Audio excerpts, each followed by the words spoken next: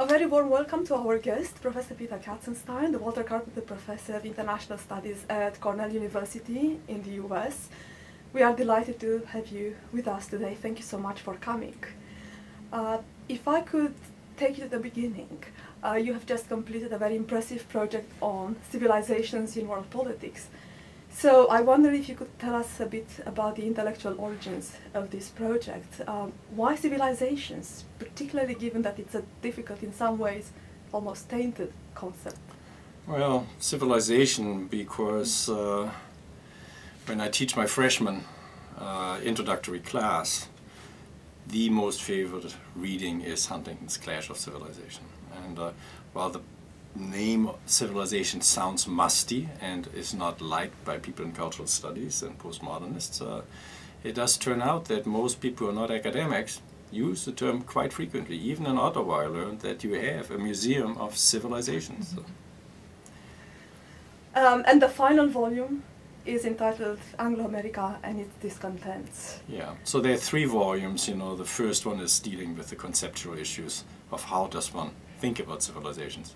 The second one deals with Sinicization and the rise of China, which is really an analysis of civilizational processes. And the third one does deal with Anglo-America and its discontent, and I do like the title. Well, sticking to that title, in some ways I suspect it's a deeply personal project because you have long lived at the heart of Anglo-America. You've long been familiar with key features, but also some of its internal tensions. Well, was there anything new, anything particularly surprising that you discovered? I mean, it has deep autobiographical roots. I was saved by Anglo-America. That is, I wasn't saved by Germans. I was saved by American soldiers from Hitler and fascism. And so I've embraced Anglo-America in my lifetime. I came to America when I was 18. America has treated me well. I've learned about America, and I've come to think hard about it. And this project is a way of coming to terms, particularly with the issue of race. And this was something new, something that you discovered in the process of working on this project? Yeah. I mean, I've stayed away from contentious issues like the Holocaust and race. I think this is for a German born after the Second World War. These are difficult issues. I'm somewhat older now, so it was time to fess up to it. Well, the book refers to Islam and Anglo-America as being 2 bridging civilizations.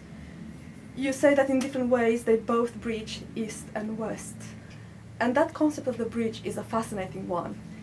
But I wonder how far we can push it. How does this process of bridging occur? And if we do talk about East and West as being bridged by Islam and Anglo-America, isn't there a danger that in portraying it that way, we might inadvertently reinforce precisely the kinds of images that this volume seeks to transcend, the image of the East being coherent and distinct from the West, and therefore in need of a bridge? Yeah, maybe. I mean, the subtitles of volume 2 and 3 are beyond East and West, so I think I don't regard that risk as very large because the message of the project is very, very clear. I think the more interesting question is, well, if you're on the bridge, will you ever arrive someplace? And I don't think so. I think you just walk on the bridge.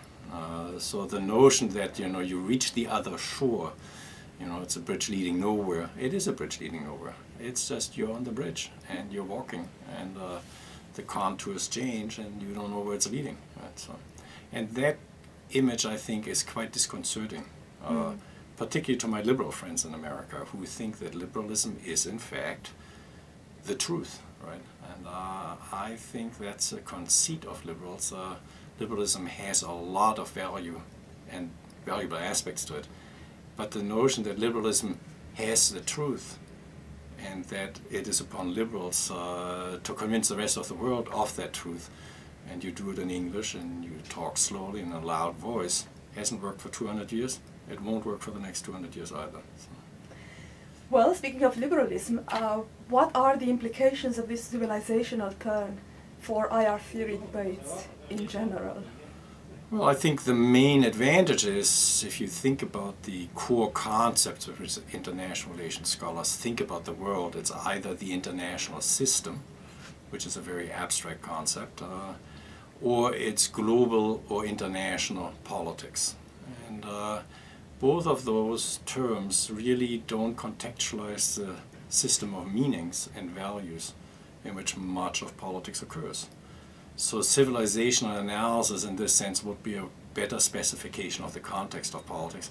It's not a substitute for political analysis. I mean, one of the major flaws in Huntington's analysis is to regard civilizations as actors. This is a big mistake. Civilizations are a context in which actors choose. You spoke earlier about the question of destinations. And in this volume you talk about the movement to polymorphic globalism. I wonder if you could please explain this concept and specifically identify its relationship to liberalism. So there was this amazing book written by William McNeil, who was the first historian of global history, The Rise of the West, which was published in the 1960s, and many people think this is one of the great books of the historian profession in the last 50 years, and certainly it was sort of the first coming of global history. And he rewrote the book in the form of a self-critical book review in 1990, in which he said, well, it's a very good book, but I forgot one big thing, which is to say that the world consists out of a large encompassing context in which the West and Islam and China and India and other civilizations are lodged. So then the question is, how do we think about that larger context? And the scholars who have thought most about it are in fact Islamic scholars, because they deal with a civilization which really spans from Senegal to Indonesia. And what I've come up with is in fact what I call polymorphic globalism is conceptualization of a context as a set of processes, two in particular, human rights and human well-being, which are no longer contained by any single civilization or polity or empire or state. That is, they have distended themselves from the conventional centers of political power and authority. So now, if you are in China, or if you are in Africa, or if you are in Latin America, or Europe, and the United States, you can no longer retain legitimacy and authority unless you invoke and defer to human rights and human well-being.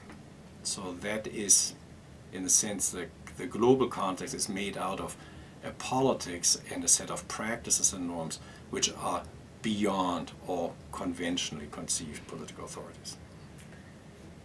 This project is completed. Can we ask what's next on your agenda? No project is ever completed, so every book raises a new question. So the trilogy is completed, but I myself do want to write on polymorphic globalism and put this together with chapters which I've written here into a book on civilizations, which would be complementing and adding to what I've done. But the other area is to write on America as a civilization, because I think that the debate of the last 10 years, ongoing debate in America, actually is mistaking the strength of America, particularly what Joe and I calls it soft power. So that is something which I like to think about more. Well, certainly look forward to that.